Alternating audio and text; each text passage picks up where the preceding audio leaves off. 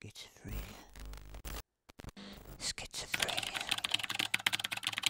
Schizophrenia. Schizophrenia.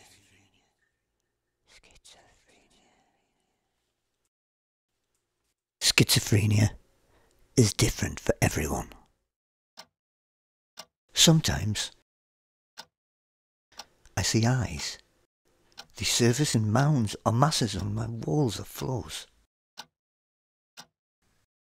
I hear lots of voices. Well, over 100. I give the hallucinations and voices I see and hear using numbers and days. 80 tells me to jump off buildings. Useless. Jump. Useless human being. Jump off the cliff. Jump off the cliff. Jump off the cliff. Jump. Don't need to do anything. Worthless. I want you to jump off it. Jump. Jump. Worthless. The Jump! cliff right there. Jump off the cliff! I want you Jump! to jump off Jump! of it. Jump! Jump! I had so many ghosts and shadows inside of my mind.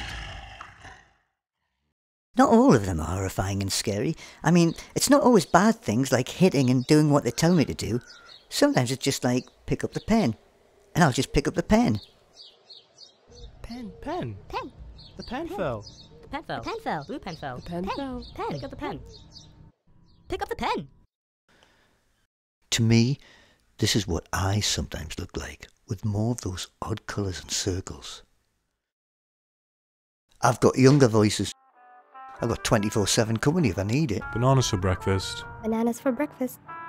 What are you up to today? Why is he talking to himself? Who's he talking to? Had a cup of coffee this morning. So This kid is weird. Oftentimes the lyrics of real version change to something targeting me.